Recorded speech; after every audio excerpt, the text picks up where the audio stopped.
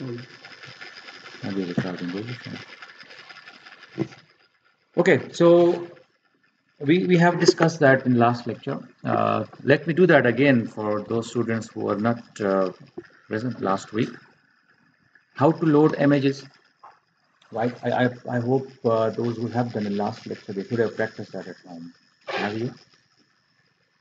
You should have, but I presume you have not done that, right? Okay, so if you remember from last lecture, I told you that you have to make a directory for images or whatever programs in MATLAB or something. We should do that first. Okay. Let me do that here. I'm making that directory. Whatever you're doing that in D or in E, wherever you want. So I have this main drive. I go to Then I have MATLAB, so let me have a folder here, new directory for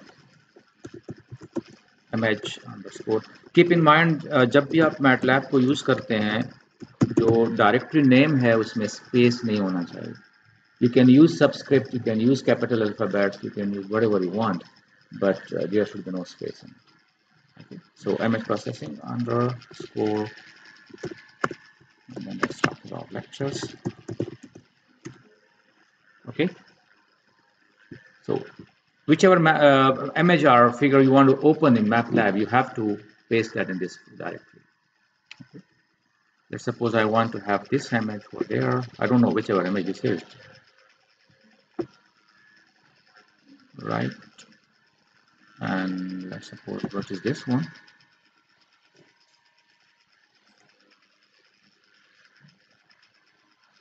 Yeah, it's this image. So let's do that as well. Okay.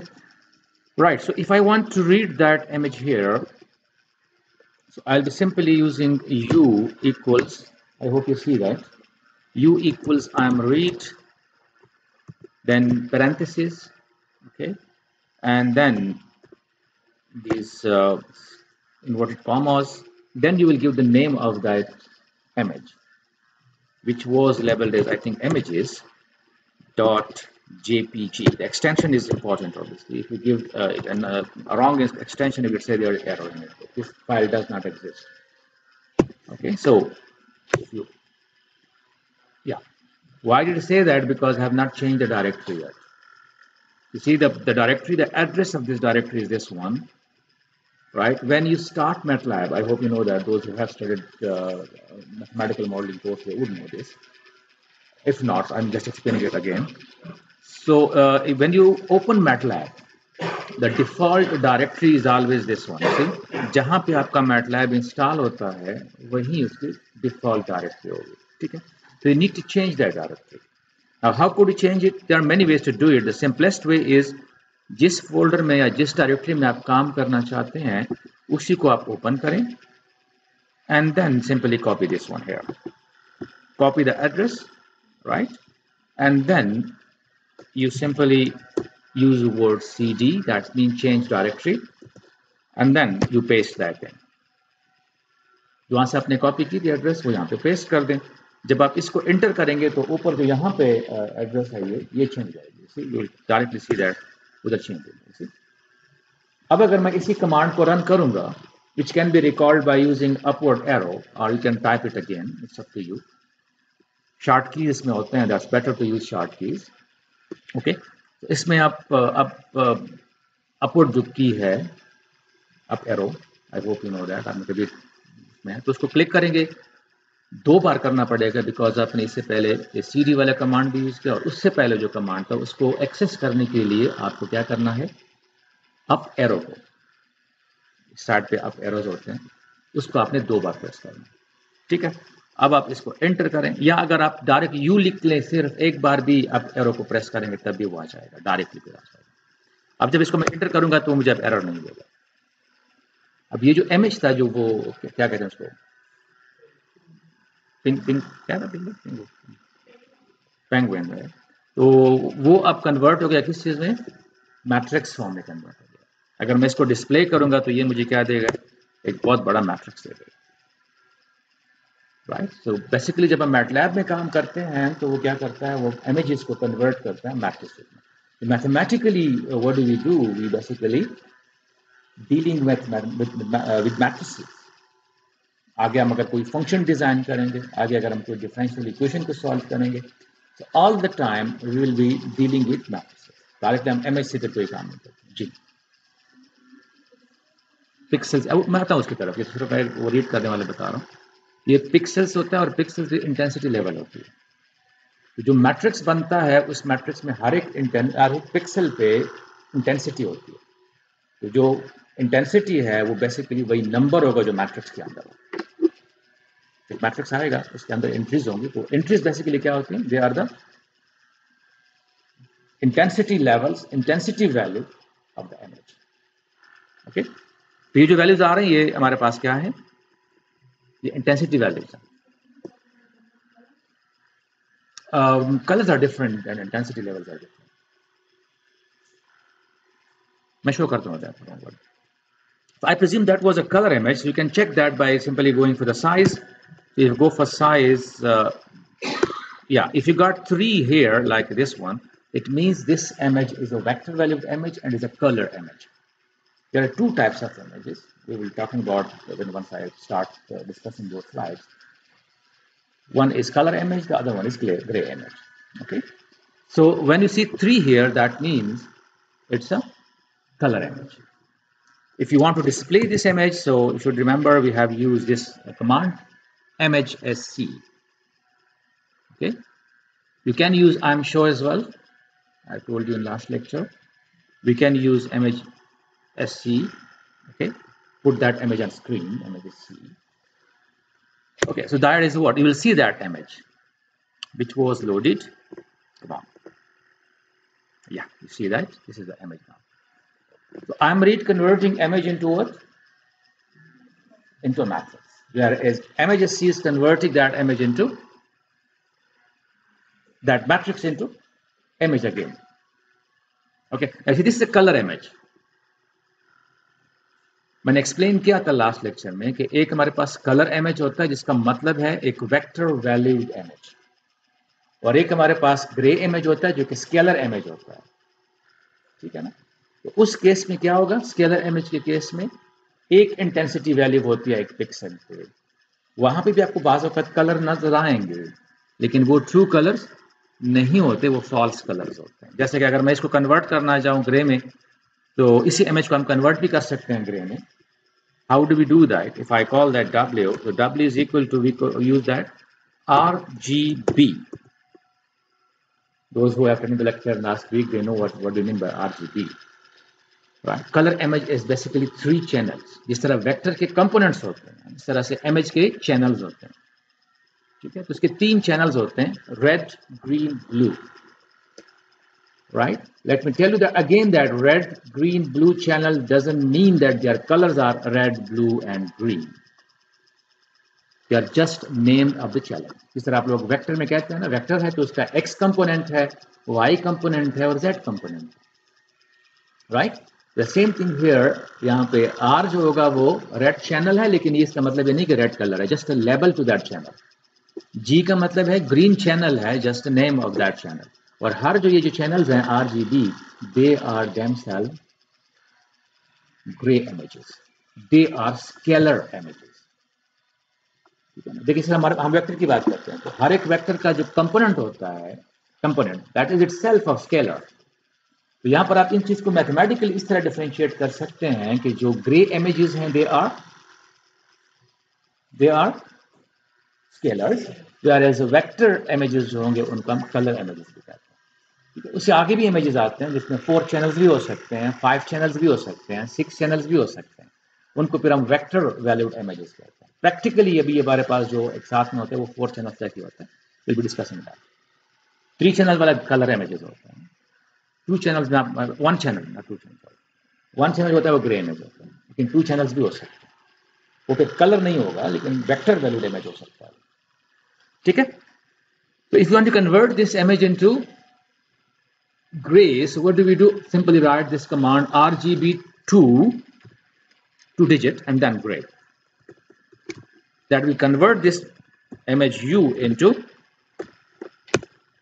I'm using semicolon just to suppress the display. Otherwise, the matrix फिर होता जाएगा. Now this matrix W, if you check the size of this matrix W, it will be what that will be. Now simply 168 by 300 वो 3 चला गया. Because the image क्या है? Gray. But if I display this image, if I display W, it will be giving me what? Again, it will be giving me a color in it. The image was already displayed, so you see. But this is not true color. This is what? This is basically false color. So how could we get that in gray forms? For that purpose, we are using simply color map, and then we use gray. If you do that, the image will be converted into gray. Okay, that's a gray image. Now you see, the intensity levels, they are, अगर हम उसकी qualitative base पे देख लें पहले, तो हम white से शुरू होते हैं और black पे पहुंच रहे हैं. Usually यही होता है ना gray में, जिसको आपने कभी किसी ज़माने में जब black and white तस्वीरें होती थी. तो ये क्या है? ये black से शुरू होता है, white पे खत्म होता है, या white से शुरू होता है, black पे खत्म होता है. दो वेलेज हैं और बीच में फिर उनकी लेवल क्या होती है? चेंज होती रहती है. कंप्लीटली व्हाइट और कंप्लीटली ब्लैक, और बीच में फिर क्या है? इंटेंसिटी लेवल, थोड़ा सा ग्रे, थोड़ा सा और ग्रे, थोड़ा सा और ग्रे, थोड़ा सा और ग्रे. तो अगर इसको हम डिस्प्ले करना चाहें, लेट्स सपोज मैंने डिफरेंट चीजें की थी, अगर हम इसको मैश के फॉर्म में देखना चाहें, तो मैश के फॉर्म में क्या हो जाएगा आपके पास? ये थोड़ा सा आपको शायद मजीद समझ आ जाएगी इसकी. If you go for mash that W, तो आपको वैल्यूज नजर आ जाएंगी. सी दैट ये वो वैल्यूज हैं डिफरेंट इंटेंसिटी लेवल्स की. इसको आप रोटेट कर सकते हैं. यू सी वही चीज बनेगी. अगर आप इसको सीधा करेंगे तो वही चीज बन रही है, लेकिन ये उसकी क्या है? ये वैल्यूज हैं जो उसकी हाइट्स को शो कर रही है ना, डिफरेंट. तो आप देख सकते हैं कि हमने क्या यूज किया था लास्ट लेक्चर में. लेट्स फिक्स दैट कि ब्लैक पे व्हाइट था, या ब्लैक पे 0 था, या व्हाइट पे 0 था. I think black was 0, right? Don't remember. It could be either way. You can, yeah. But we have decided something के इसको चलो अभी देख लेते हैं इसमें, right? तो ये उसकी इंटेंसिटी वैल्यूज आ रही हैं. okay? अच्छा, अगर आप देखना चाहते हैं कि कौन से पॉइंट पे क्या इंटेंसिटी वैल्यू है, तो उसके लिए पहले आपने ऑब्वियसली इस इमेज को डिस्प्ले करें, और फिर हमने क्या कमांड यूज किया था? ग्रे भी कर लें ताकि आपको idea. Okay, so we use this command, if you remember, that was im pixel info. Give me information on what? On every pixel. Image को जो pixel है वहां पे आप क्या करें?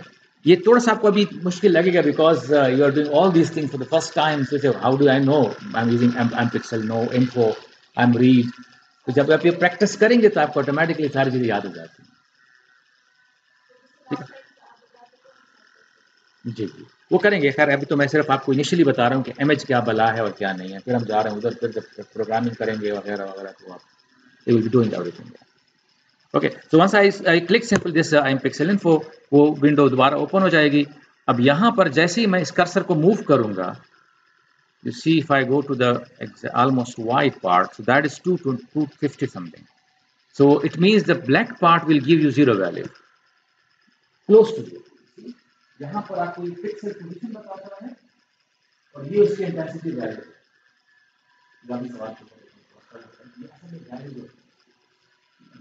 एक्स एक्सिस वाई से बात कर रहे हैं, यहाँ पर एक्स कितनी वैल्यू है, वाई कितनी है. ठीक है, आप पोजीशन बात कर रहे हैं, टाइम है और साथ में पोजीशन है, और इसमें वहां की टेंपरेचर कितना है. तो हर एक पोजीशन पे देखिए ऑलमोस्ट ब्लैक पार्ट है, वेरी क्लोज टू 0. ब्लैक के लिए हम क्या कर रहे हैं? हम 0 को यूज कर रहे हैं, और व्हाइट के लिए क्या होगा? 255 होगा.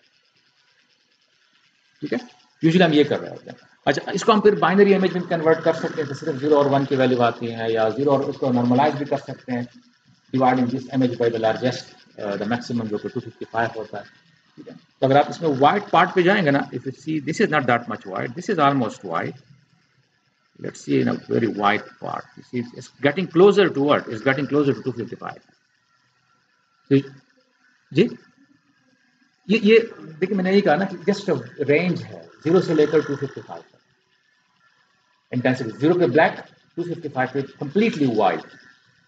लेकिन ये 0 से 1 तक भी हम कर सकते हैं, ये 0 से हम 20 तक भी कर सकते हैं, इसको हम 0 से 30 तक भी ले कर सकते हैं, इससे फर्क नहीं पड़ता। अगर मैं इस इमेज को लेट सपोज स्केल कर दूं, let me do that, and if I simply divide this image W by maximum, let me call this something Z, W divided by maximum of this W, and I display this W now, sorry Z now,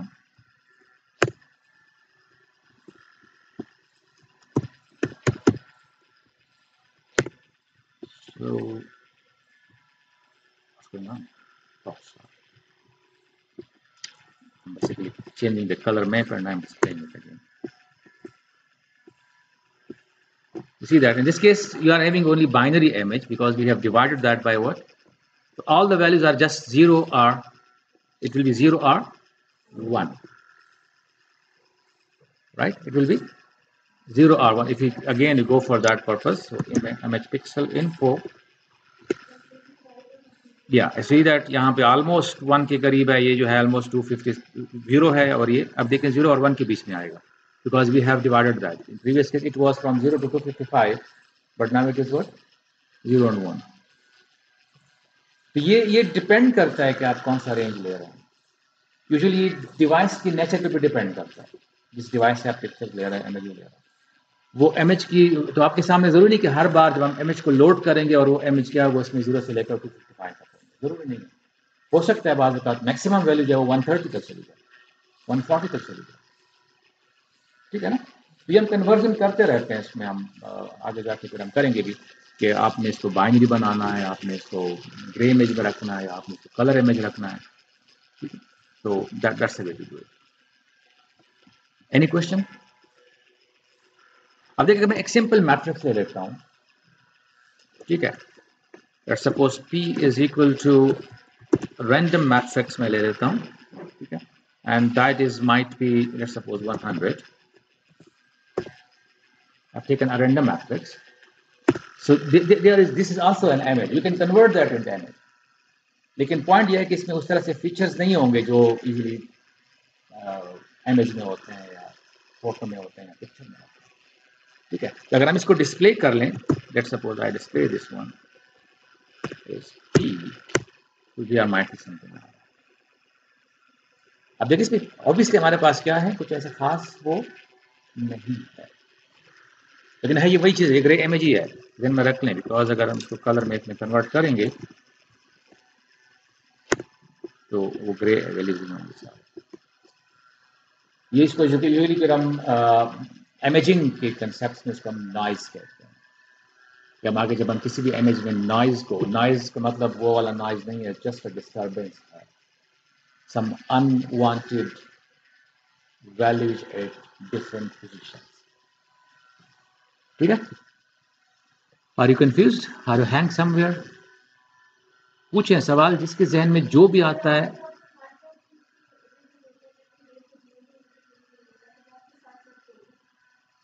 या वो मैंने कहा था आपके पास ना, जो MATLAB की जो बिल्ट इन इमेज है उनमें से एक जो है दैट इज या let me clear that, built in image उसमें है वो, इफ यू रिमेंबर मैंने यूज किया था cameraman.pif, कॉइन्स का भी उधर मौजूद है, और ये जो इमेज है ना, ये आपके डायरेक्टरी में ना भी हो, you can still load it, ये मैटलैब की बिल्ट इन इमेज है। तो coins.pif अगर मैं इसको एंटर करूंगा, क्या कह रहे हैं, what was the dimension of it, it was png, right. Extension different होगा तो ऑब्वियसली वो कॉल नहीं करेगा ना, तो एक्सटेंशन हो जाए, देखिए png है, जी रिमेंबर दैट, तो png। अब ये उसमें ऑलरेडी बिल्ट इन है, ठीक है ना। अगर इसका अब इसको चेक कर सकते हैं क्या ये ग्रे इमेज है या कलर इमेज है, तो you can go for size and that is grey image. ठीक है। अच्छा, क्या इसको हम कलर बना सकते हैं इस तरह से? सवाल ये, कलर से तो हमने ग्रे बना दिया by using which command, RGB to grey. तो हमने कलर से कन्वर्ट कर दिया किसमें, ग्रे में। तो अगर मेरे पास डिफरेंट चैनल्स मौजूद हैं, डिफरेंट चैनल्स की इंटेंसिटी लेवल्स डिफरेंट होंगी। ठीक है ना, डिफरेंट चैनल्स की देखें, जो नहीं तो जो लास्ट वीक को पता होगा, कलर इमेज में और ग्रे इमेज में अगर हम मैथमेटिकली बात करेंगे, तो सपोज हमारे पास इमेज है और ये पिक्सल है, यहाँ पर अगर सिर्फ एक वैल्यू है, सपोज 100 है, ये जो इमेज होगा दैट इज ग्रे इमेज। इसी पिक्सल पे क्या होगी, वैल्यू ओनली 1 है, right. Sometimes this is the colour image, और जहाँ पे आप पिक्सल की बात करते हैं तो यहाँ पर वेक्टर क्वांटिटी होगी, one value another value. Pixel position पूरा हमारे पास वेक्टर, जिसमें वही के कंपोनेंट्स क्या होंगे, ये रेड कंपोनेंट होगा, ये ग्रीन कंपोनेंट होगा, ये सिंपल कंसेप्ट है। जब मैं अगर मेरे पास इसके डिफरेंट वो मौजूद हैं, तो if I want to make it colour image और vector valued image, so I will be doing what, I will be defining different channels. ठीक है ना। कैसे? मैं लिखूंगा, लेट्स सपोज मैं कलर इमेज को सी से डिनोट कर देता हूं, सी, और इसका पहला चैनल हम ऐसे लेते हैं, कॉलन, और फिर इसके बाद में 1 लिखूंगा। Let me equate that to what, you. मैं सारे यू ही ले लेता हूं। ठीक है। अब इसका एक चैनल डिफाइन होगा, भाई कलर इमेज जो मेरा सी आएगा उसमें पहला चैनल क्या होना चाहिए, यू ही होना चाहिए, जो मैंने डिफाइन किया होगा। अब नेक्स्ट टाइम जब मैं इसको दोबारा कर रहा हूं, तो लेट्स सपोज सेकंड चैनल में भी यू ही लेता हूं, थर्ड चैनल भी मैं यू ही ले लेता हूं। इसमें हर एक चैनल पे इंटेंसिटी वैल्यू क्या आ रही है, बिल्कुल सेम आ रही है, तीनों ने सेम एमजी ले लिया ना। तो अगर एक वेक्टर में लूंगा, एक पोजीशन, एक पिक्सल पॉइंट, तो वहां पे तीनों वैल्यूज क्या होंगी, same, because I am taking same channel, same images every channel। तो अब मेरे पास क्या हो गया, अब ये C जो है ये मेरे कलर इमेज होगा। अगर मैं साइज चेक करूंगा C का, तो ये मुझे क्या देगा, वही 3 साथ में आएगा इसी। And if you display this, I am not exactly sure कि वो इतना प्यारा C होगा, देखा ना, वही पहली बार है। It looks like grey but it is colour. समझ आ रही है कि नहीं आ रही? इट लुक्स ग्रे, आपको लग रहा है कि ये तो कलर इमेज नहीं है, तो कोई वो नहीं है। यहाँ पे वही बात है, बार बार आप एक्सप्लेन कर रहे थे, कलर इमेज का मतलब ये नहीं होता कि इसमें कलर होंगे। इसका मतलब ये होता है कि इसमें 3 चैनल्स हैं, RGB होगा। ठीक है। अब ये तीनों चैनल सेम है, इस वजह से ये क्या कर रहा है, वो कलर को डिफाइन नहीं कर रहा। अगर हम इनके वैल्यूज को चेंज करें भाई, सम डिफरेंट पिक्सल पे अगर हम वैल्यू को डिवाइड करें किसी नंबर से, कोई नंबर ऐड करें, अपने सिर्फ व्यू को डिस्टर्ब हो गया।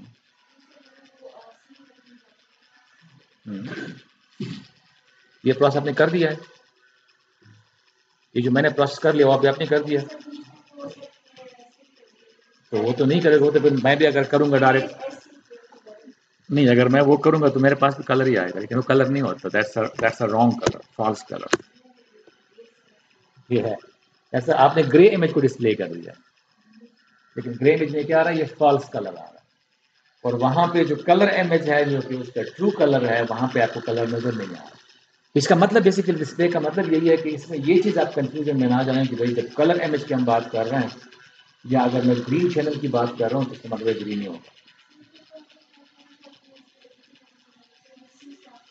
इसे मैंने कलर इमेज बनाया। अगर ग्रे इमेजेस मुझे पता हो एक सीन की, सपोज आप किसी बंदे की एक पिक्चर आपने ले लिया, फिर दूसरा पिक्चर ले लिया, फिर तीसरा पिक्चर ले लिया, और ग्रे हैं सारे, और फिर अपन को कंबाइन करते हैं, तो उसे कलर इमेज बनता है। चैनल पे, चैनल 1, चैनल 2, चैनल 3, कोई भी चैनल लगा सकते। लेकिन मैं कलर बनाना चाह रहा, तो कलर के लिए 3 चैनल्स हैं, अदरवाइज आपके पास 2 चैनल भी हो सकते हैं। 10 भी हो सकते हैं, 100 भी हो सकते हैं। उनको फिर हम सिंपल 1 से शुरू होते हैं ना। अब मैट्रिक्स कैसे करते हैं? तो 1 1 होता है A11 A12 A13 ऐसे होता है ना। तो ये वही चीज़ है। इसका मतलब ये है कि फर्स्ट जो वैल्यूज है उसको आप एज इट इज लेंगे, डायमेंशन जो है सिर्फ आपने एक चैनल को लेके आना। तो थर्ड जो रिप्रेजेंट करता है वो चैनल को रिप्रेजेंट करता है। जी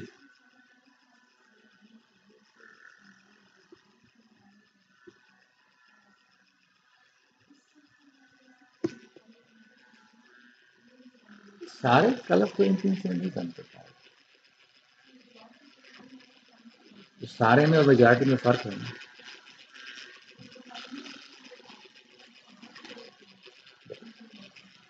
अब तो बहुत से कलर्स आ गए हैं, लेकिन असल में यहाँ पे जो मैं यूज कर रहा हूँ, आप you can say in that sense as well, लेकिन यहाँ पे जो हम बात कर रहे हैं वो यही है। हम सिर्फ आरजीबी की बात नहीं करेंगे, लेटर ऑन मैं talk about GRB as well. Channels को इंटरचेंज कर देते हैं, तो उसमें जो नेचर होगा उससे वो चेंज हो जाएगा, वो different है।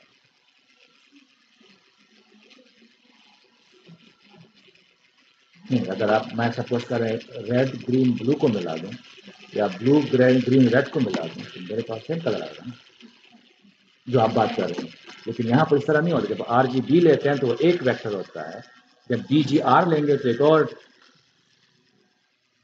वो इमेज बन जाएगा, एक और होगा। सेम कलर फिर नहीं होगा ना, बिकॉज आप अगर वेक्टर के कंपोनेंट्स को चेंज कर रहे हैं तो क्या होता है, वेक्टर कंप्लीटली चेंज हो जाए ना। आपके पास vector suppose I plus 2j plus 3k, और फिर आपने लिया 3i plus 2j plus k, तो क्या वेक्टर सेम है? कंप्लीटली डिफरेंट वेक्टर है। ये वही चीज़ है, अब आर जी बी को जी बी आर या डी जी आर बनाते हैं तो ऑटोमेटिकली पोजिशन चेंज हो जाएगी ना।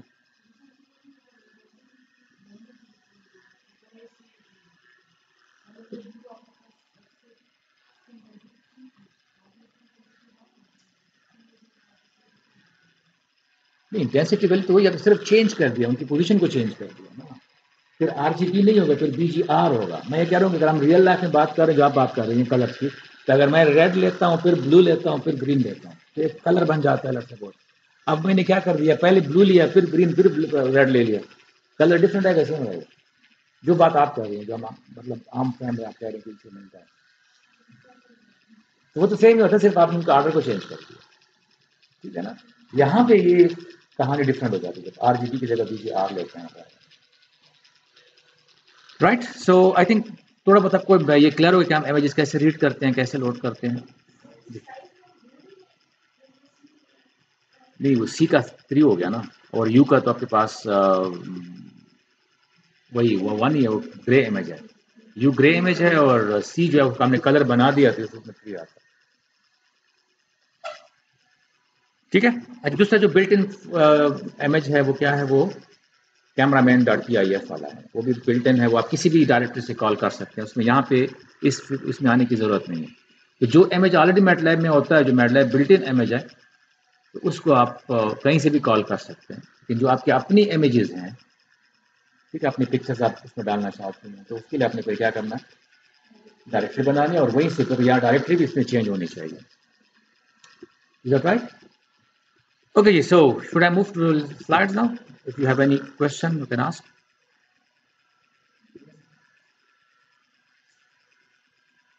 जी,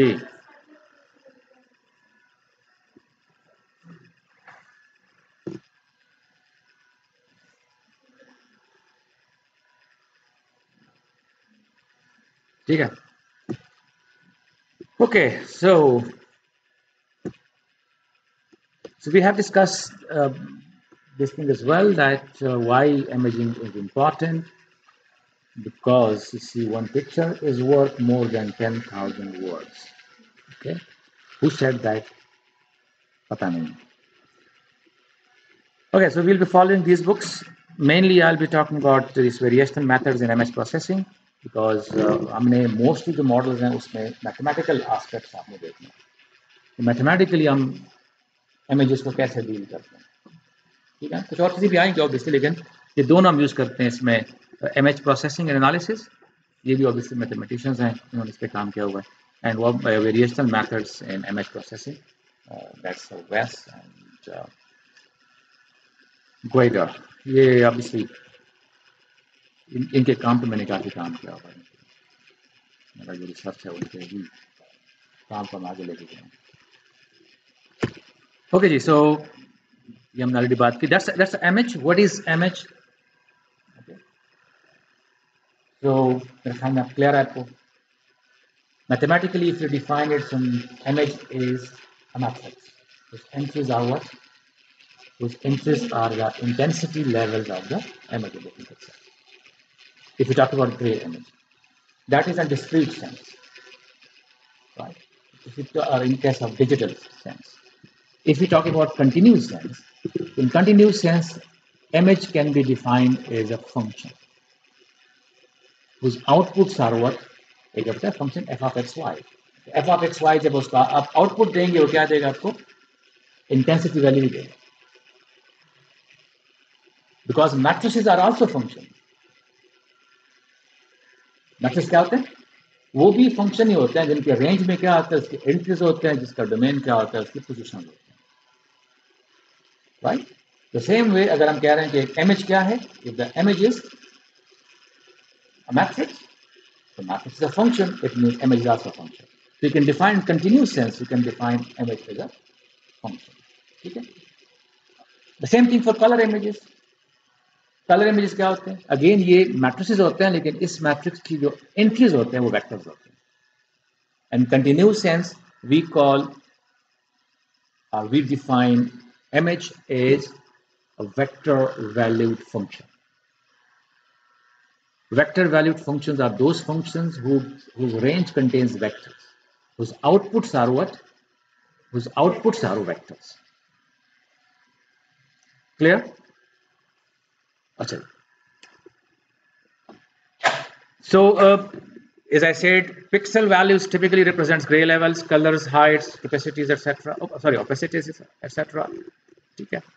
और ऑब्वियसली हम जब इमेज लेते हैं तो जितना आपके पास जो मशीन है उसकी मेगापिक्सल इंटेंसिटी वो ज़्यादा होती है, क्या कहते हैं उसको, कैपेसिटी ज़्यादा होती है, तो इमेज उतना ही ज़्यादा अच्छा होता है. ठीक है? जितने आप उसमें नंबर ऑफ पिक्सल को कम करेंगे उतनी उसकी हालात क्या होगी, ख़राब होती जाएगी. That's the continuous sense. अगर आप इसको देखते हैं,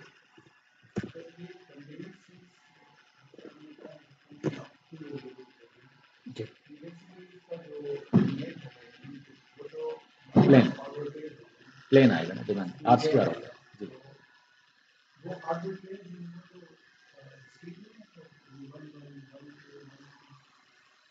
नहीं, आप अगर एक फंक्शन लेते हैं F of x Y is equal to x square plus Y square, और जब आप इसके डिफरेंट पॉइंट्स पे वैल्यू फाइंड करते हैं एफ ऑफ 1 2 एफ ऑफ 1 3, तो आप डिस्क्रीट कर रहे हैं कंटिन्यूस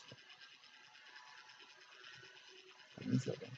अगर आप स्पेसिफिक वैल्यूज पे बात करें करें कंटिन्यूस सेंस में जब हम जाते हैं, यहाँ पे जितने हम प्रोसेसेस करते हैं, जितने हम इमेजेस लेते हैं, they are all discrete. That's why we call it digital image processing. Digitise करते हैं इनको. कंटिन्यूस सेंस में फिर ऑब्वियसली हम इसको नहीं लेते ना. जब आप प्रैक्टिकल बात करते हैं, थियोरेटिकली उनको हम कंटिन्यूस कंसिडर करते हैं.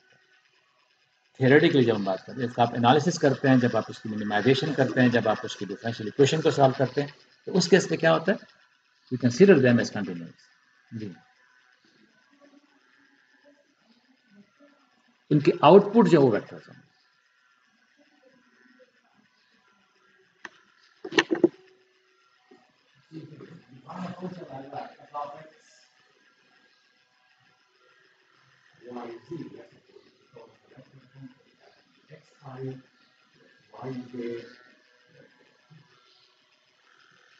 I give you a point, let's suppose 1 1 1.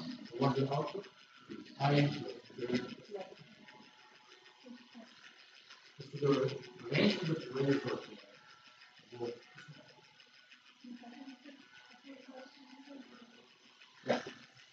यहाँ पे जरूरी नहीं है कि आपका उसका जो फंक्शन है, जो इंटेंसिटीज आते हैं वो उनकी पोजीशन पे डिपेंड करते हैं. जरूरी नहीं है इस तरह. जैसे मैंने अभी कहा again F of x Y is equal to x I plus Y J plus Z के, कि यू शुडंट से दैट कि अगर मैं लेता हूँ कि एक्स वाई है तो वो एक्स वाई मैं किसी फंक्शन में पुट करेंगे तो कुछ आएगा. वो फंक्शन फाइंड करना इतना आसान थोड़ी है. मतलब आपकी अपनी पिक्चर है तो उसका आपको फंक्शन पता है, ठीक है ना? बिकॉज जिस डिफरेंट पिक्सल पोजिशन पे उसके डिफरेंट वैल्यूज होंगे. आपकी नाक टेढ़ी है तो पता नहीं क्या इंटेंसिटी होगी, आपकी आंखें कुछ और अजीब गरीब हैं तो कुछ और इंटेंसिटीज होंगी. डिफाइन कर सकते हैं mathematically, we don't say it's impossible. You can represent that दो वैल्यूज बाय अ फंक्शन, लेकिन आसान काम नहीं है. जी.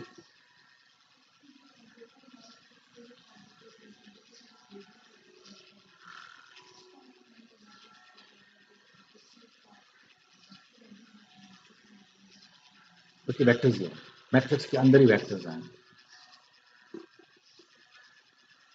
Okay, ji. So next is obviously we talk about different type of images, right? As I said, there's one sample per point. We call it grayscale images. As I said, अगर हम सिर्फ एक ही channel की बात कर रहे हैं तो उसका हम क्या कहेंगे? ग्रेस्केल इमेजेस कहेंगे. ठीक है. अगर 3 सैंपल्स हम ले रहे हैं, as I said RGB, तो वो फिर क्या बन जाता है? कलर इमेज बन जाता है. हम फोर सैंपल्स भी लेते हैं, लेकिन हम यूजुअली इसको इतना डिस्कस नहीं करते, राइट. इसमें रेड ग्रीन ब्लू और इसमें एक और चैनल भी आता है, इसको अल्फा कहते हैं. And that is basically what, that's the opacity.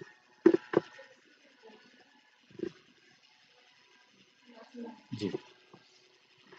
तीन एग्जांपल है. ग्रे इमेज है, ये तो कलर है, और ये तो इसमें बड़ी ओपेसिटी होती है. ओपेसिटी मतलब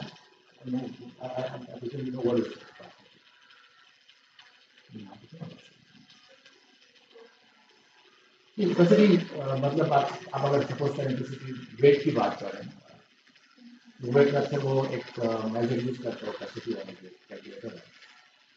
कि आप एज देते हैं, आप उसको हाइट देते हैं, आप उसको वगैरह वगैरह, फिर आप बताते हैं कि आपको कितना वेट है, और कुछ एक्स्ट्रा चीज़ें आ जाती हैं. नहीं पता, नहीं देखते थोड़ा सा ज़्यादा. मतलब ये है कि वो extra maybe can say alpha raise इसमें आता है. चैनल होते हैं, फोर्थ चैनल आता है. नहीं, ब्लरिंग इज समथिंग डिफरेंट, वो तो हम बात करेंगे. There are many things. There are many things. एक होता है blur, एक होता है noise, एक होता है इसमें inhomogeneity, एक उसमें होता है bias, right? एक होता है उसमें फिर क्या कहते हैं, धुंध होता है, haze होता है उसमें, fog होता है उसमें. ठीक है ना. फिर इसमें एक बात होता है, हम वाटर इमेजेस की बात करते हैं तो इसमें वाटर होता है, जिसमें वो स्क्रीन होता है. There are many चीज़, ये अलग चीज़ है. ये जो है अल्फा इसमें let's call it alpha raise जो होता है वो इंट्रोड्यूस हो जाता है बीच में आ जाता है, और वो इमेज की क्वालिटी को खराब करते हैं. डिफरेंट स्टाइल में अपन बोलो, ठीक है ना. पर ये इतना ज़्यादा यूज नहीं होता, ये है लेकिन 12 से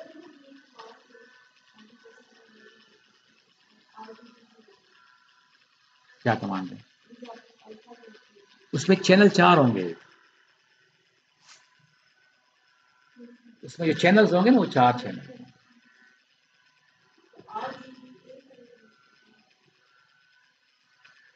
क्या जिस तरह हमने देखिए कलर में कितने चैनल्स हैं, 3 चैनल्स हैं. यानी हमारे पास वेक्टर्स होंगे, उसके 3 कंपोनेंट्स होंगे. अब इसमें जो वेक्टर होगा उसके 4 कंपोनेंट्स होंगे. या इसके 4 कंपोनेंट्स होंगे, 4 चैनल्स होंगे. आर एक अलग चैनल होगा, जी अलग चैनल होगा, डी अलग चैनल होगा, और एक इसमें एक और चैनल इसका अल्फा चैनल होगा.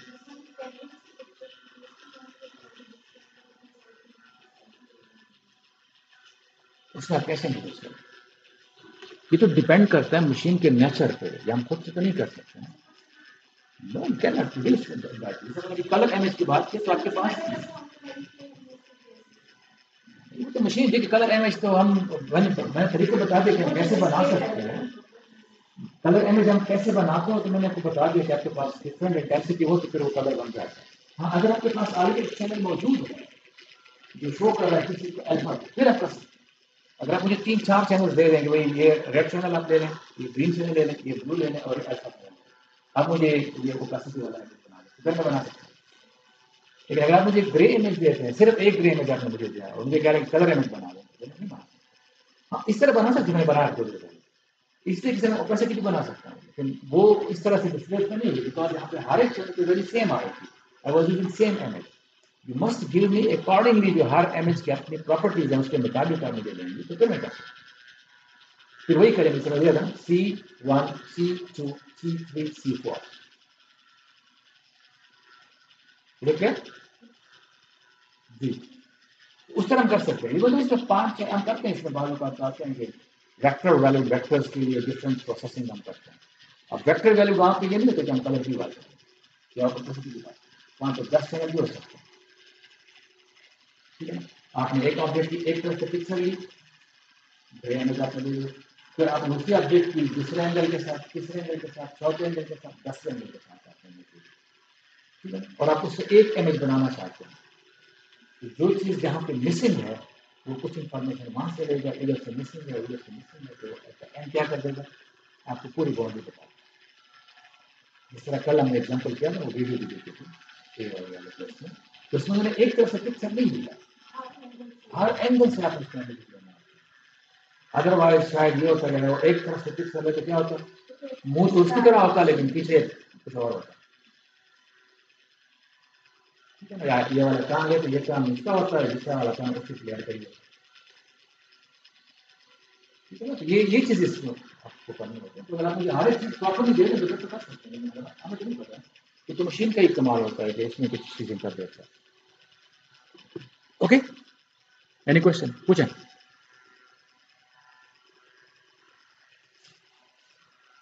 नो, कोई भी फजूल सा सवाल आ रहा हो, इधर से कोई सवाल नहीं आ रहा, पता नहीं क्या मतलब, वो क्वेश्चन तो मिस है, सारे सवाल इधर से आ रहे हैं। हाँ,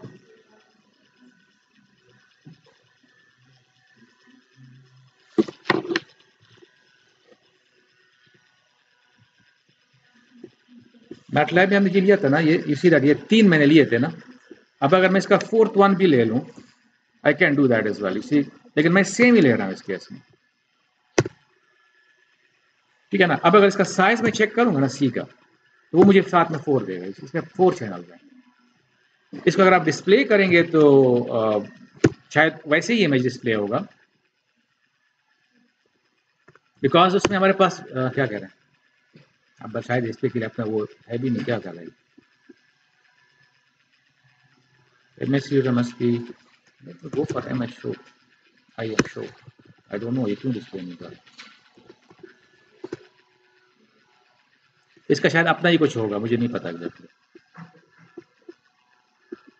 एरर क्या दे रहा है, MHC data must be m/m/3 और m/m मैट्रिक्स, इस तरह वो नहीं डिस्प्ले, इसका अपना कोई प्रोसेस होगा, वो मुझे देखना पड़ेगा, बिकॉज मैंने इतना ज़्यादा काम नहीं किया इस तरह 4 चैनल वाला तो क्या है, लेकिन अलग अलग चैनल लेके हमने किया हुआ, ठीक है ना, तो उस तरह वो डिस्प्ले नहीं होगा। तो हम मैं चेक कर लूँगा कि ओपेसिटी के लिए किस तरह वो डिस्प्ले करता है, ये नेक्स्ट टाइम मुझे आप पूछें।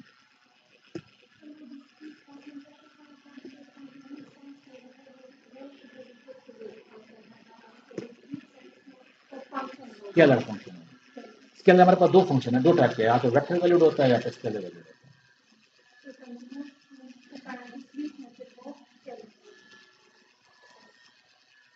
ग्रे इमेज की अगर हम बात करते हैं तो डिस्क्रीट सेंस में वो मैट्रिक्स होगा, कंटिन्यूस सेंस में वो स्केलर वैल्यू फंक्शन होगा। कलर इमेज की अगर हम बात करते हैं तो डिस्क्रीट सेंस में मैट्रिक्स विद वेक्टर एंट्रीज होंगे और कंटिन्यूस सेंस में वो वेक्टर वैल्यू फंक्शन, वो अलग डिफाइन है, वो अलग डिफाइन जी।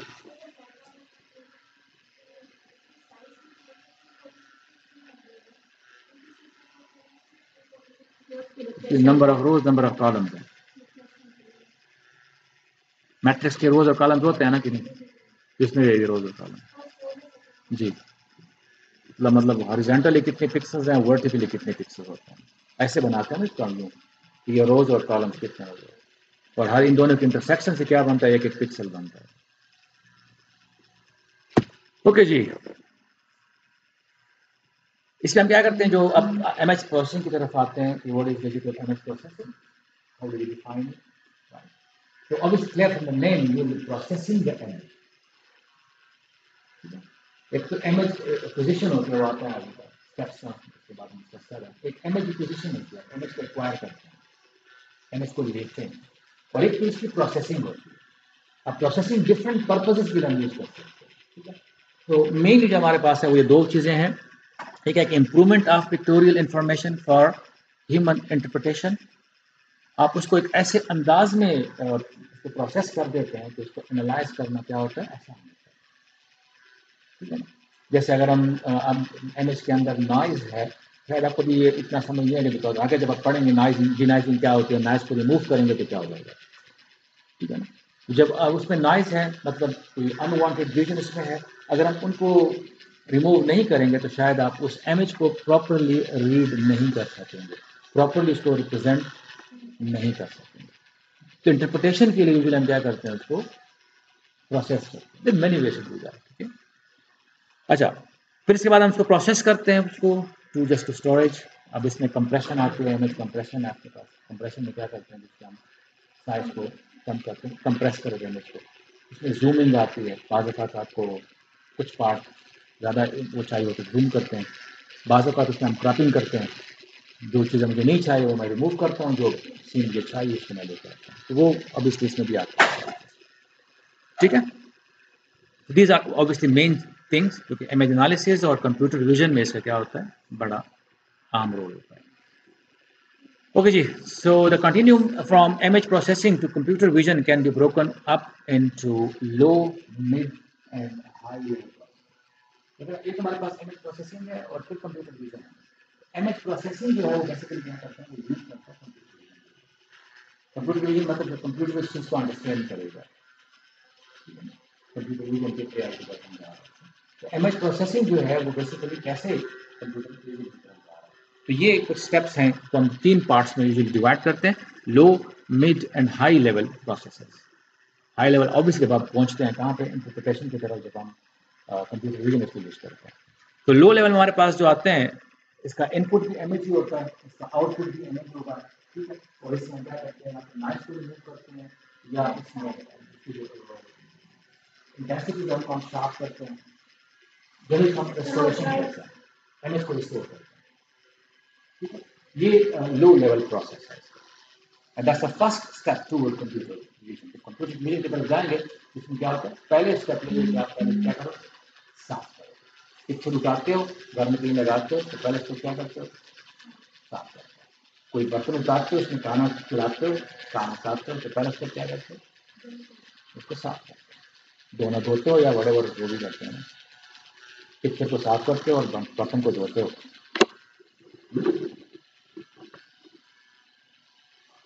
First step ये है, very low level process in this case। जी, तुम्हें ऐसा है, करेंगे, डोंट वरी। मुझसे पूछे ना, क्यों, मतलब आप डरती हैं क्या? इससे मैंने आप बैक से स्टार्ट किया, मैंने मैंने स्टार्ट दोबारा से लिया हुआ है, जीरो से। मैंने जीरो से स्टार्ट लिया हुआ है दोबारा से। बताएं क्या कंफ्यूजन है?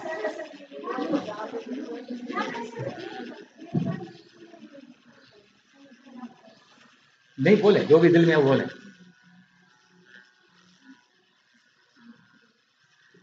पूछो,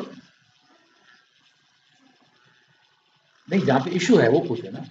अभी इसमें हम मैथमेटिक्स की तरफ नहीं गए हैं, इट्स जस्ट अ बैकग्राउंड जो कि इमेजिंग से रिलेटेड हमारा सारा है। फिर हम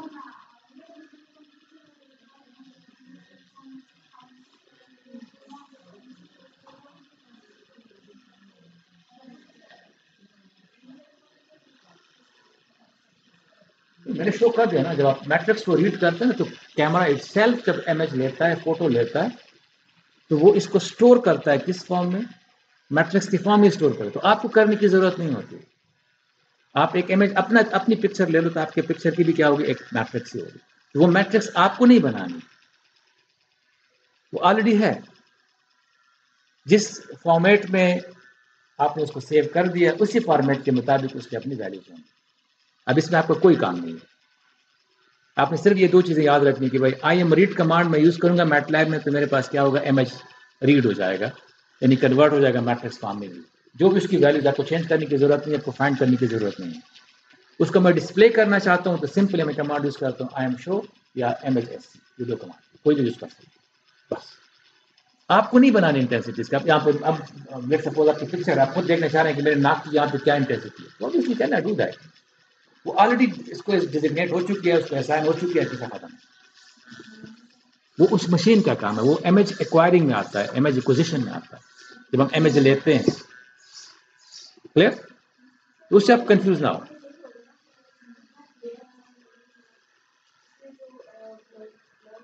नहीं, नॉइस क्या होता है? नॉइस क्या होता है? आम फहम में नॉइस क्या होता है? डिस्टर्ब करते हैं ना, आपको डिस्टर्ब नहीं करें। कुछ बातें हो रही हैं और बीच में कुछ लोग ऐसे हैं कि ऊंची आवाज में बात कर रहे हैं, तो वो जो फ्रिक्वेंसी होती है वो डिस्टर्ब कर रही होती है। तो स्मूथ फ्रिक्वेंसीज है, ठीक है ना, और सडनली उसमें क्या गए, ऐसे ऐसे जंप्स आ गए, ये बेसिकली नॉइस ही होता है। तो इधर भी ऐसा ही होगा, हम आगे डिस्कस करेंगे कि उसमें क्या हो जाएगा, ऐसी ऐसी चीजें आएंगी, वो नॉइस ही होगा। अनवांटेड रीजन आते हैं उसमें, अनवांटेड इंटेंसिटी लेवल आते हैं, यानी बेसिक ओरिजिनल इंटेंसिटी इतनी है, लेकिन आपने कुछ एक्स्ट्रा ऐड कर दिया, उसको यहाँ पे पहुंचा दिया। अब ओरिजिनल यहाँ पे था, यहाँ पे पहुंच कर दिया, नॉइस आ गया। आपने कभी वो जो टीवी होते थे ना पहले, अब तो शायद बहुत ज़्यादा क्लियर होते हैं, उसमें वो खूबसूरत वर्ड से नेवी नेवी टीवी है, वो जो उसमें आते थे ना, वो डांस, यही नाच होता है। हुँ?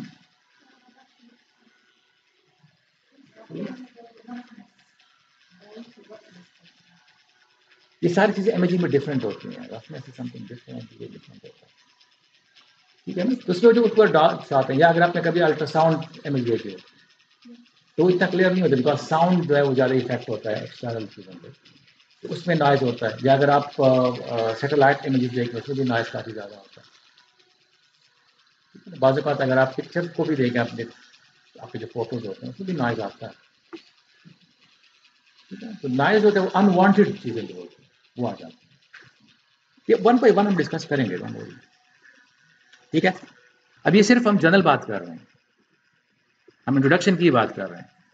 नेक्स्ट है हमारे पास फिर क्या कि इनपुट इसका ऑब्वियसली एनर्जी होगा, और केस ऑफ आउटपुट का एट्रीब्यूट्स बेसिकली मींस कि हम उसकी लेबलिंग करते हैं, लेबलिंग कर रहा होता है, आपने कुछ एट्रीब्यूट्स देना है, तो इसमें सेगमेंटेशन आते हैं। सेगमेंटेशन का मतलब ये आगे पढ़ेंगे, तो वो रिप्लेस पढ़ेंगे। हमारा जो मेन फोकस रहेगा वो इन दोनों चीजों पे होगा, एनालिसिस पे और सेगमेंटेशन पे। इन नेटवर्क के मॉडल कम करेंगे, थोड़ा बहुत फिर डॉक्टर नासर जो है वो स्पेसिफिक के बारे में बताएंगे। अच्छा, तो सेगमेंटेशन इसमें क्या करते हैं, बेसिकली हम एक इमेज के अंदर डिफरेंट रीजन होते हैं, जैसे हमने कल बात की पिक्चर एक्सट्रैक्शन। पिक्चर एक्सट्रैक्शन मतलब आपने नाक अलग करना है, उसके कान को अलग करना है, उसके आँख को अलग करना है, पिक्चर में से इन सब चीज़ों को अलग करना है। ये क्या है, ये बेसिकली आपने अलग करके फिर लेवल कर दिया कि ये 1 2 3 4 5 7, फिर आगे जाकर कौन कौन से इंपॉर्टेंट फीचर्स हैं, सारा आपने से ये जो process is known as what, this is known as mid level process. Next है that is the high level process. फिर उन्हीं एट्रीब्यूट्स को समझ का ना, उन्हीं एट्रीब्यूट्स को हम आगे जाके कंप्यूटर विजन यूज कर, चाहे आप एआई के लिए कर रहे हैं, चाहे एमी कंप्यूटर विजन के लिए कर रहे हैं, या फिर और आप रोबोट को डिजाइन कर रहे हैं, ठीक है। लेकिन उससे हमारा इतना यहाँ पे काम नहीं, because it's not a computer vision course, it's just a MH processing course. तो यहाँ तक एमएच प्रोसेसिंग बात होगी, ठीक है। ये प्रोसेस है, मतलब इस सीक्वेंस में हम जा रहे होते हैं, and that's the border line. हम यहाँ तक कोशिश करेंगे, आगे हम नहीं जाएंगे। हाँ, एआई में हम जा रहे हैं उसमें, लेकिन असल में दो ब्रांच होते हैं, एमएच प्रोसेसिंग होता है और एक कंप्यूटर विजन होता है। तो जहाँ पे एमएच प्रोसेसिंग खत्म हो जाती है, उससे आगे फिर कंप्यूटर विजन शुरू होता है। एमएच प्रोसेसिंग की जितने डिफरेंट एट्रीब्यूट्स आपके पास आते हैं, एट्रीब्यूट्स का आप यूज करते हैं यहाँ पे, और वो फिर कंप्यूटर आपको एक्सप्लेन करता है, उसका अंडरस्टैंड करता है, उससे ट्रेन होता है, तो उसके लिए उसको डिसीजन करना है। जी,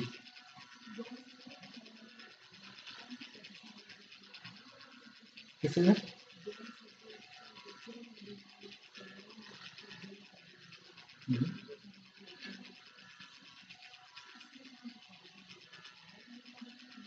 देखिए, उसमें अगर वो डिसीजन करते हैं तो फिर कंप्यूटर विजन ही है, फिर तो आप यहाँ पे पहुँचते हैं।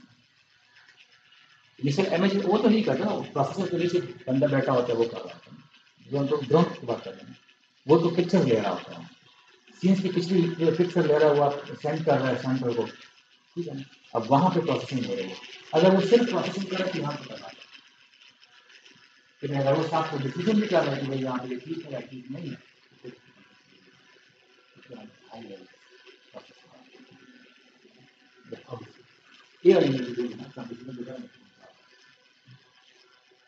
ये स्टेप्स हैं उधर भी हम यूज करते हैं, पहले प्री प्रोसेसिंग करनी है, जो वर्ड होता है प्री प्रोसेसिंग, तो प्री प्रोसेसिंग ये फिर उसके बाद हम जाते हैं हाई लेवल।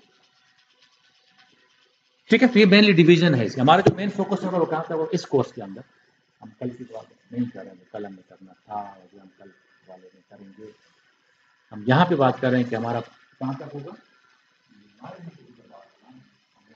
कोशिश करेंगे to keep ourselves within this range। ठीक है, एनी क्वेश्चन, एनी कंफ्यूजन, इधर से कोई सवाल नहीं आ रहा, क्या बात है भाई, सब कुछ समझ आ रहा है, बिल्कुल समझ नहीं आ रहा, तो वही मैंने कहा ना।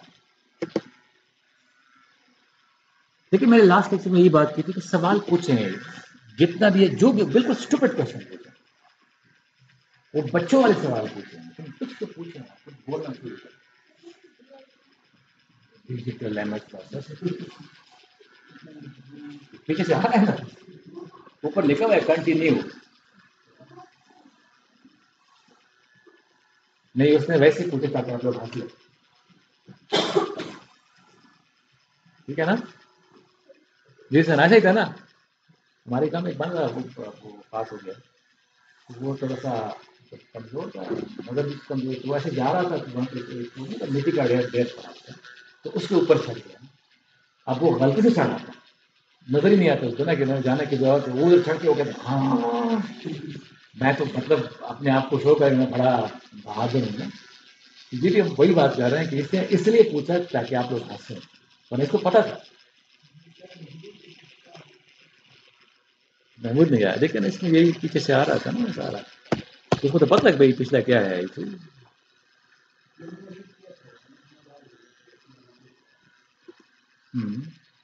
नहीं तो वो आपको हंसाने के लिए कह रही थी ना, हाँ बोलो ना कि हाँ मैं वही करना चाह रही थी, मैं आपको वो कह रहा हूँ,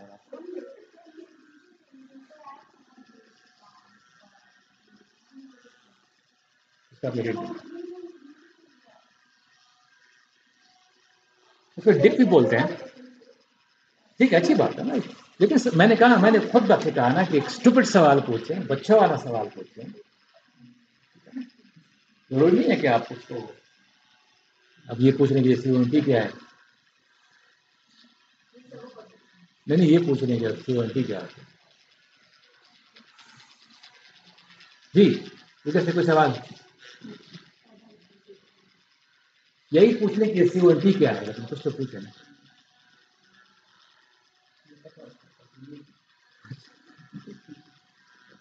ओके जी, जी तो मसला है सुंदर साहब, आजकल तो आपका नाम बड़ा रोड पे लिखा हुआ था जगह जगह, okay ji, let's talk about some history, I'm getting through this quickly because it's not that much important, okay, आप खुद इसको रीड करते जाएं और just getting through it quickly, right? Yeah, you may read this yourself, अगर मैं share करूंगा तो आप पढ़ लेंगे, हिस्ट्री में तो मैं कुछ नहीं कर सकता, वो जो है तो है।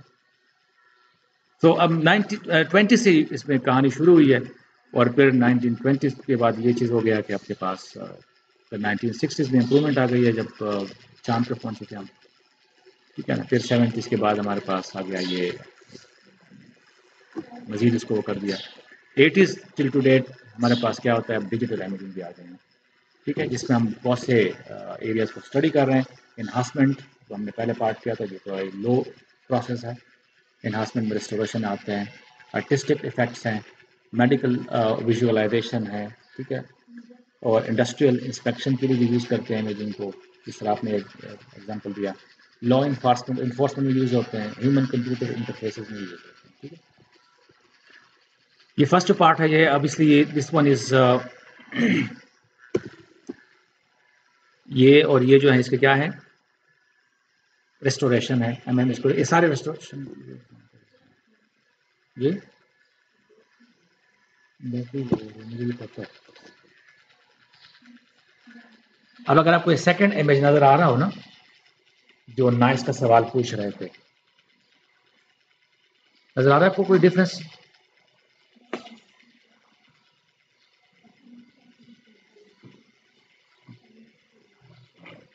जी, इन दोनों में को नजर आ रहा है तो इसको देखते हैं और इसको देखते हैं। ये नाइस है इसमें और ये फिर नाइस खत्म करते हैं, तो ये नाइस ही है। ये सारे इंस्टॉलेशन नहीं आते हैं। 15 से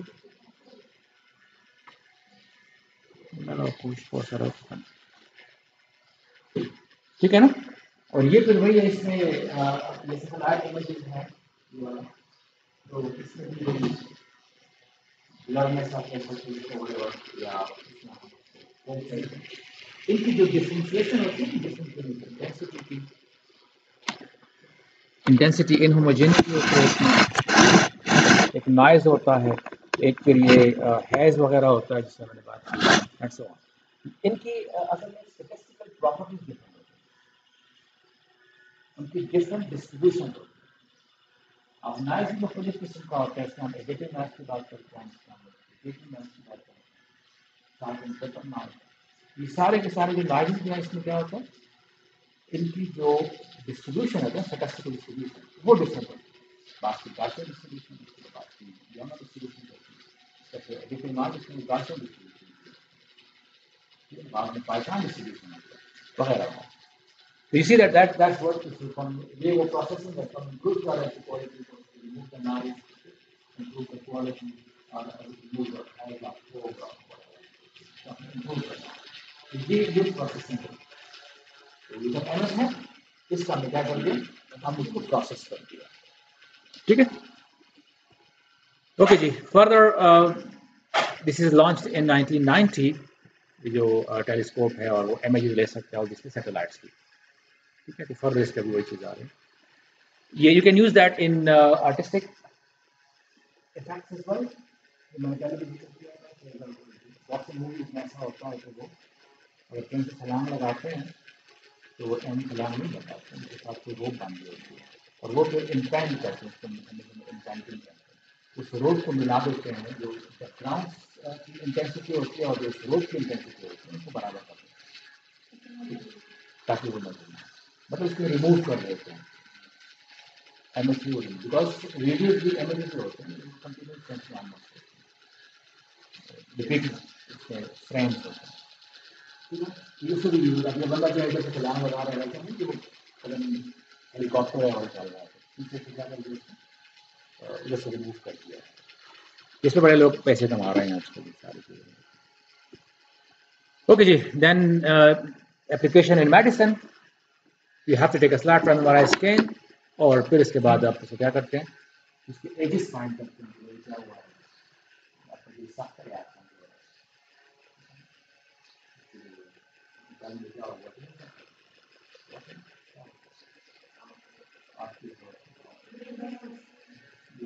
उनको आपने अगर देखना है कि क्या हो रहा है, सैड हो रहे हैं, कम हो रहे हैं, मोशन को स्टडी करना चाहते हैं, प्रॉपर्ली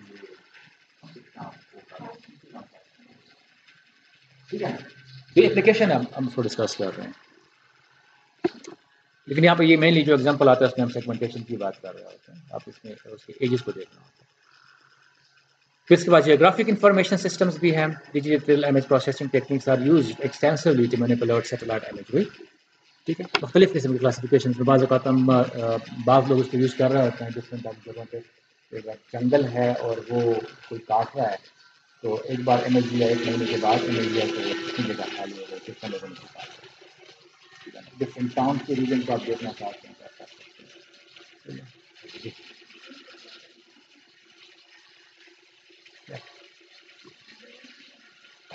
गूगल अर्थ में अगर आप कुछ चीज़ वो करना चाहते हैं ना, रीजन को डिटेक्ट करना चाहते हैं तो उसके लिए भी यूज होता है। गूगल अर्थ में इमेजिंग होती है ना, तो कुछ नहीं होता है, राउंड रखला को इमेज ले रहा है,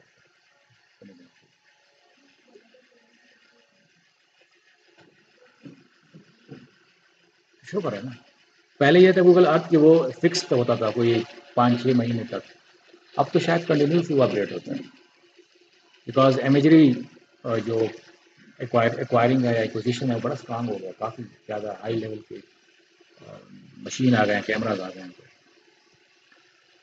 okay ji, again night time lights off the world data setup कर सकते हैं, GIS तो आपने कहा, उसमें हम यूज़ करते हैं इसको, इमेज प्रोसेसिंग में यूज़ होता है। इंडस्ट्रियल इंस्पेक्शन में भी होता है, वो डिटेक्शन करता है कि कौन सी चीज़ सही है, कौन सी ख़राब है, वो उसको रिमूव कर रहा होता है। तो वो कंप्यूटर विजन का भी काम है, वो सिर्फ बताता है कि भाई इसमें ये चीज़ यहाँ पे एज जो है इसमें ये मसला है, और फिर वो क्या करता है, कंप्यूटर विजन डिसाइड करता है कि इसको आपने रिमूव करना है या इसको आपने रखना है। ठीक है, तो इंडस्ट्री में इसको इस फॉर्म में हम यूज़ करते हैं, और इसमें इमेज प्रोसेसिंग यूज़ होती है। ओके जी, प्रिंटेड सर्किट बोर्ड इंस्पेक्शन भी कर सकते हैं आप इससे, जरूरी नहीं हर चीज़ आपको पता हो, ठीक है, तो आपको टेंशन लेने की जरूरत नहीं है। आप खुद भी टेंशन लेते हैं और आपके साथ जितने लोग और बैठे होते हैं उनको भी टेंशन में डाल देते हैं। आपको देख के मुझे भी टेंशन आती है, आपको मैं देख लेता हूँ। Okay ji, you can use that in law enforcement, detection of number plate, detection of obviously जो भी इफेक्टिव होते हैं या सस्पेक्ट होते हैं उनको आप डिटेक्ट कर सकते हैं, गाड़ियों को आप डिटेक्ट कर सकते हैं, इन सारे में यूज हो सकते हैं। फिंगरप्रिंट्स को चेक करने के लिए भी हम ये यूज करें। ये सारी इसकी एप्लीकेशन की बात हो रही है, ठीक है। आगे जाएं इसको, मेरे ख्याल में ये आपको इतनी ज़रूरत नहीं है इन चीज़ों की। ये डिफरेंट टाइप के हम इमेजिंग करते हैं, गैमा-रे इमेजिंग है जो कि यूजुअली न्यूक्लियर मेडिसिन में यूज होता है, ठीक है। एक्सरेज आई होप ये आपको पता है, अल्ट्रासाउंड इमेजेस हैं, ठीक है, MRI है, ठीक है, और कौन सा, स्पेक्ट्रा, पेट, जी, मेमोग्राफ, और इतने ही है। क्यों, आप कभी डॉक्टर के पास नहीं गए? जब डॉक्टर के पास आते हैं तो एक्सरे करते हैं या अल्ट्रासाउंड करते हैं, CT स्कैन करते हैं, ठीक है ना, या MRI करते हैं, या पेट इमेजिंग होती है। शायद आप उससे ज़्यादा कभी नहीं पहुंचे ना, पेट इमेजिंग जो होती है, पॉजिटिव एमिशन, डिफरेंट उसमें होते हैं ना, यूज़ कर सकते हैं आप उसको। तो उसमें पॉजिट्रॉन एमिशन का वो होता है, सोनोग्राफी होती है, और मेमोग्राम इमेजेस होती हैं जो यूजली ब्रेस्ट कैंसर के लिए यूज होते हैं, उनको डिटेक्ट करने के लिए होता है। और इसके अलावा कुछ तो अभी बताएं ना यार। नहीं, रिमूव नहीं, इमेजिंग की हम बात करते हैं। वहाँ भी तो इमेजेस होते हैं ना, इमेजेस होते हैं, लेकिन वो तो खुद इमेजेस नहीं, तो प्रोसेस है, डिटेक्ट तो कैमरा से करते हैं। वो तो प्रोसेस है, वो तो ट्रीटमेंट होता है, तो सर्जरी है, मतलब इमेजिंग सर्जरी में यूज होती है। I don't know if it is, it's okay, that's all right.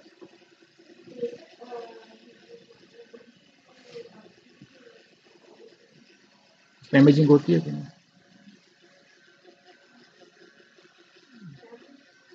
ठीक है, इमेजिंग है तो बस ठीक है, लेकिन शायद उसका तो इनमें से कोई होगा। बहरहाल देयर आर मेनी वेज, और इसमें असल में डिफरेंस जो होता है वही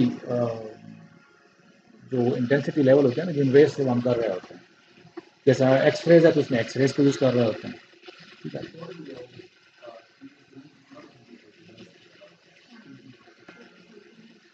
या देयर आर मेनी वेज, लेकिन हमारा उससे इतना खास काम नहीं है। हमारा काम जो प्रोसेसिंग से होता है, एक्विजिशन से हमारा काम नहीं है।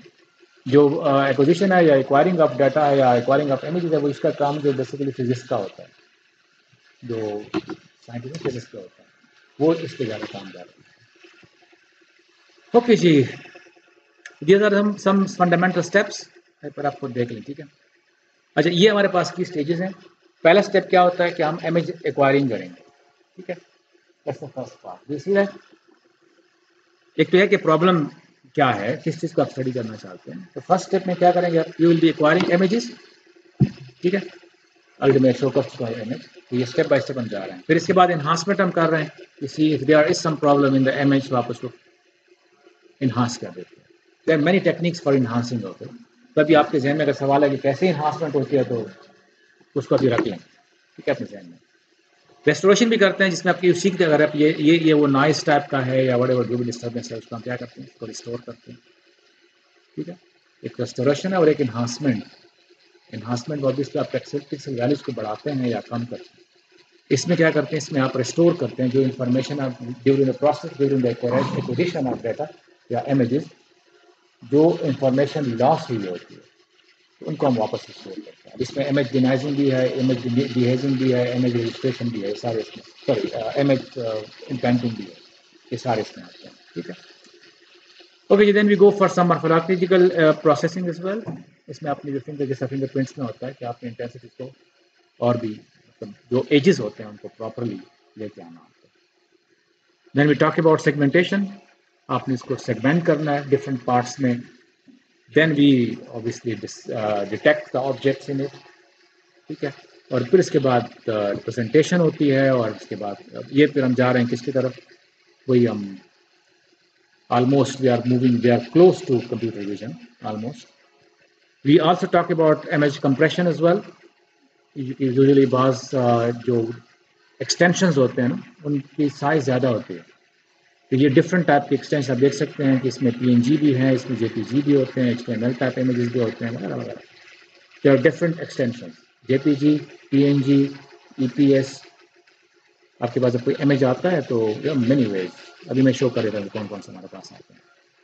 Okay, and then we also talk about colour image processing as well, जिसमें हम चैनल्स की बात करते हैं। जिसमें दो यूजुअली हम टेक्निक्स को फॉलो करते हैं। एक होता है वो लेक्सियोग्राफिकली, मतलब आप एक चैनल करते हैं तो दूसरा करते हैं तो तीसरा करते हैं, और एक होता है एज ए होल एक साथ में करते हैं।